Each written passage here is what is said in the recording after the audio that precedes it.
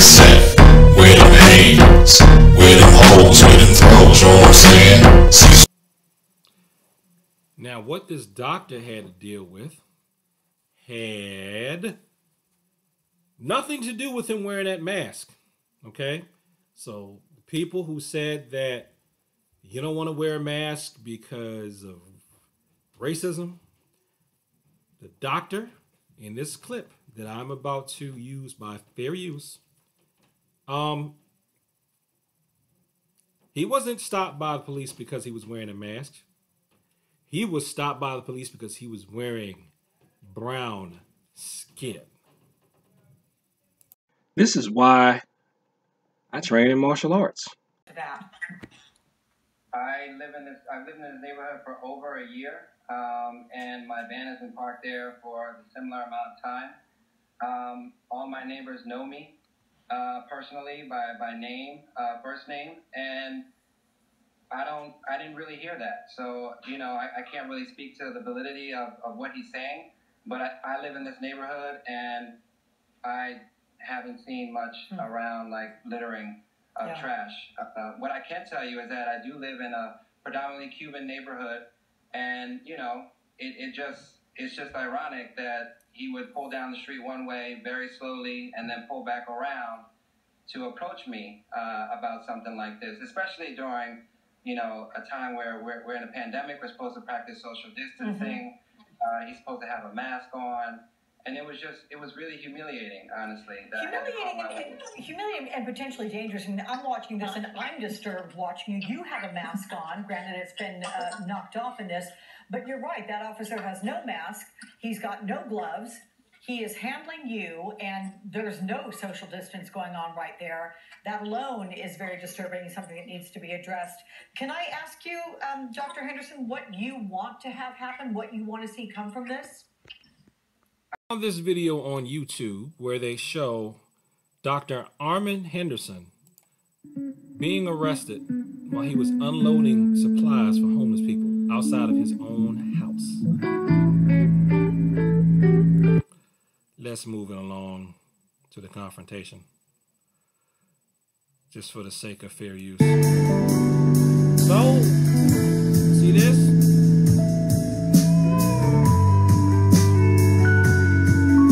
Cop is not wearing a mask. I don't know what happened with his mask. I guess it fell off. He's being arrested. Smart thing he didn't even try to fight it. You know how that could have gone. Yeah, that's why he's a doctor.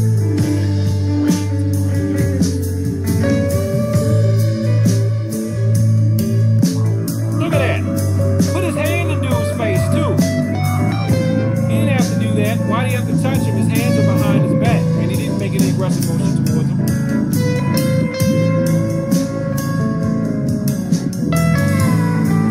See, that's what I'm talking about. He only releases him after Henderson's wife agrees to go over for some IDs in the house.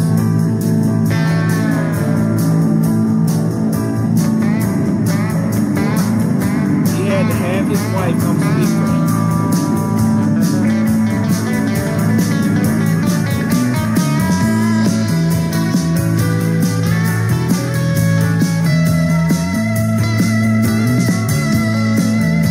Let me see if I can move this back. I'm going to put a link to this video. Let me move this back. If I can catch right about Dr. Henderson, let's see. Okay, so he's moving stuff. Here comes the cop. He was stopped by police while unloading some supplies from his own van. So he's cooperating with the police officer. He's obviously, from his body language, you can tell he's not acting like he's trying to hide anything. Sergeant told him he was patrolling the area for illegal, and below the caption says dumping.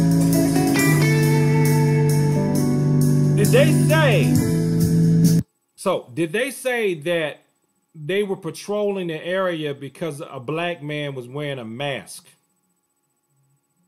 Nope. And that's the same kind of excuse that he would have got before Corona. I'm telling you, I've been told my traffic light is out when it's not. We got a complaint from someone. One cop. It was his mother. He actually leveled. It was my mom, man.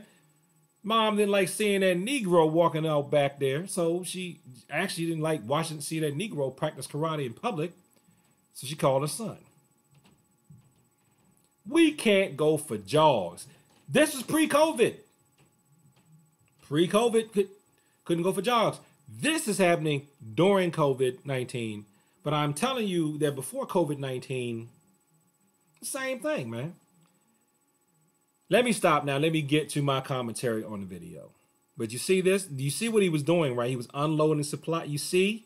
He's unloading supplies from his own van in front of his own house, and he's not allowed to do that. And it had nothing to do with his mask or the color of his mask. It had everything to do with that brown skin he happens to be wearing.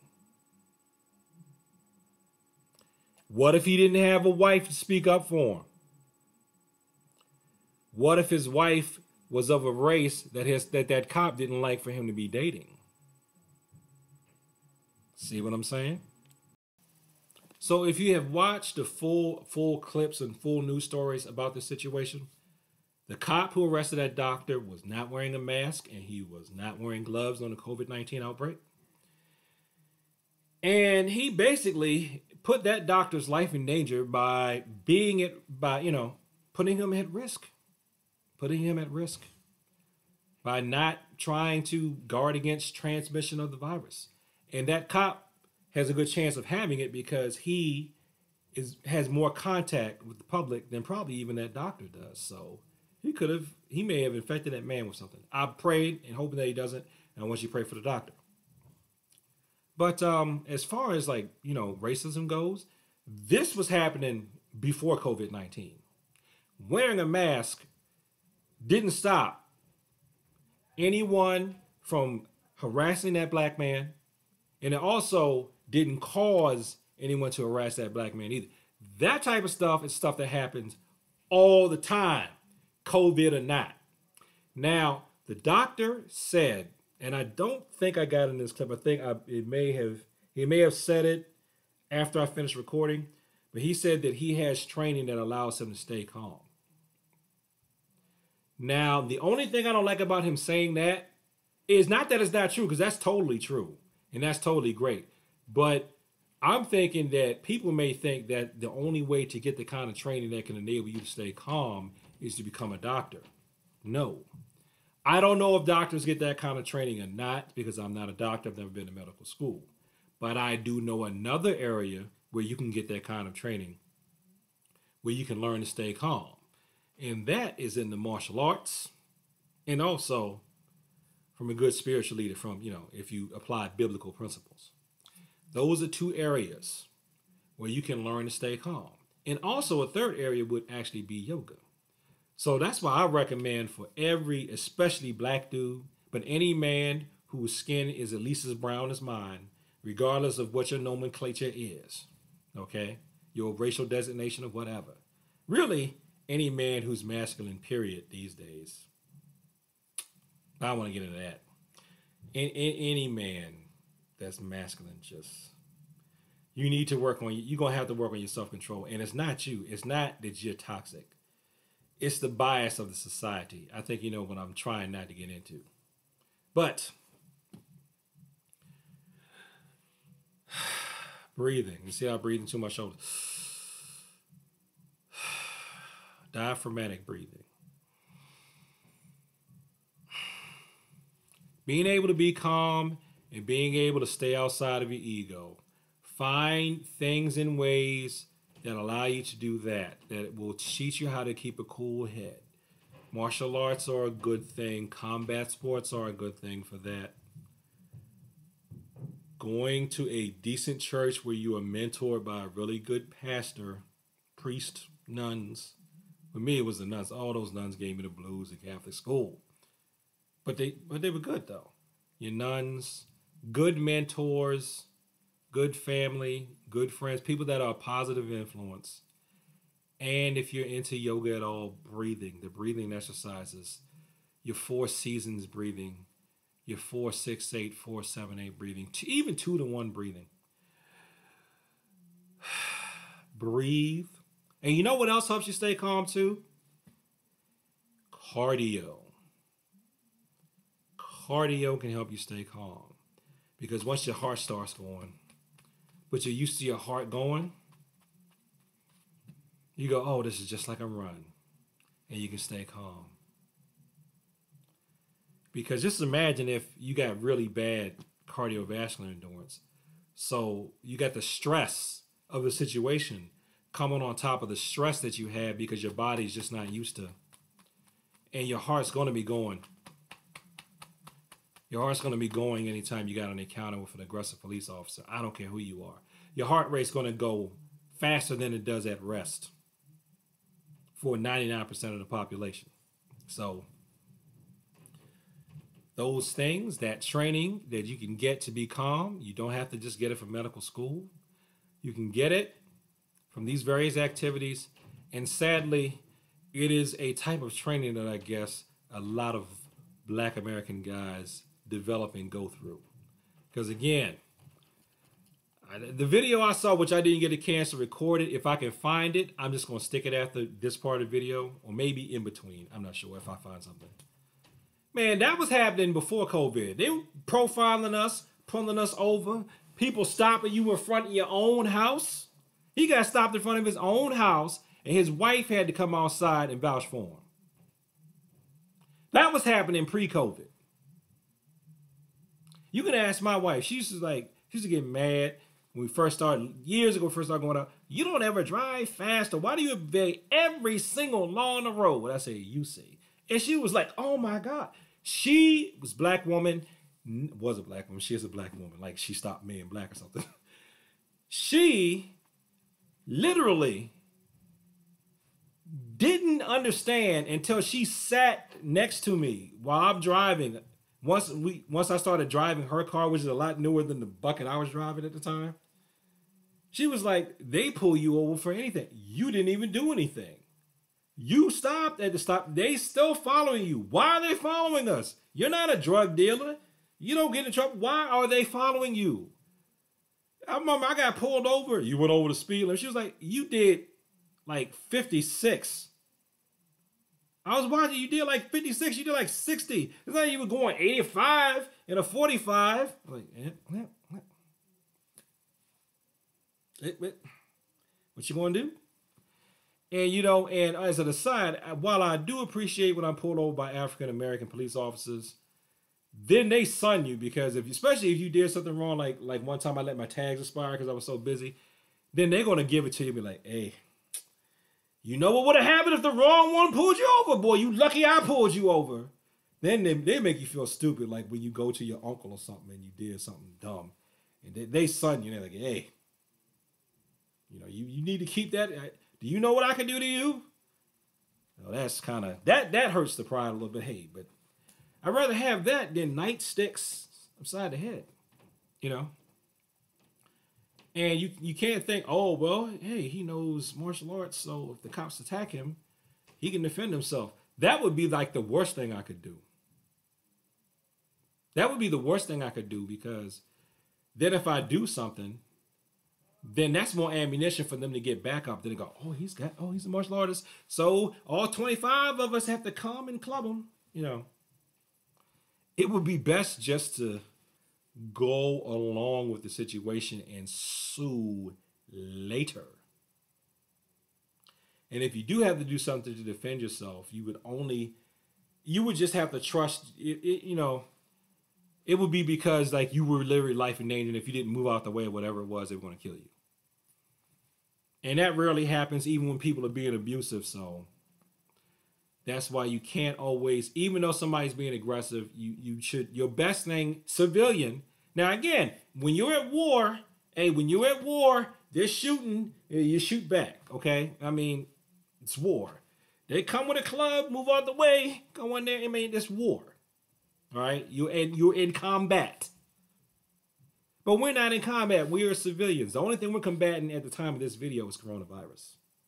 And like I said, all the profiling that people were talking about, I don't want to wear a mask to support, I want to support the African American men, so I'm not going to wear a facial covering. You are not doing me any favors, because they were pulling me over before COVID. They were stopping me in front of my own house before COVID. Not me per se, but me as a black dude. And they're going to do it afterwards. Prove me wrong, world. A lot of people say, oh, when this is over, things are going to change, and we now know that we're all in this together. Prove me wrong, because I believe all you got to do is look at the Bible and realize, like, dang, people are they pretty much still, just like when they didn't have guns, they had swords. Just now we have guns and education and the internet, but we still behave like we did in these scriptures. Prove me wrong. Prove to me that the world can change and be a better place. I want to be wrong, but I think that as soon as this is over, we're going to go right back to doing the same thing. And that's probably why, as soon as this is over, we're going to have another onslaught of this thing, because people are going to go right back to doing the same thing, because people are people. And that's what people do. People do what people do, and they're just going to do it because they can't help themselves, because they're people. But prove me wrong, world. Prove this guy wearing, this old middle-aged man like myself who's wearing a Flash t-shirt, prove him wrong, please. But I don't think you will. So please pray for that doctor. I forgot his name. Please pray for that man. I hope he didn't get the virus. Because just like I said, that cop has put him in danger, and he put that guy's wife in danger. And that guy's wife had to come out there and save him. Because, and he said, in another thing that I watched, he said, they've been arresting homeless people for putting up tents in his area. That type of stuff was going on before COVID. So again, don't think because you don't think that I won't wear a mask. You ain't helping nobody. You want to help somebody, let's change the society. First, if you want to help somebody else, change yourself spiritually, so you can be a positive influence on this world. Thanks for watching this video. Like, comment, and subscribe. Please share it with people like talk about the martial arts. Help me get my views up. I don't have a lot of views on these things. Help me get my views up. Okay? And you know what? If you feel stuck and trapped in the house, you know what I want you to do when you watch this video? If you're watching it during COVID-19, wrap your face up and go for a walk. You'll feel a lot better. And peace. And thank you. Where the kicks at?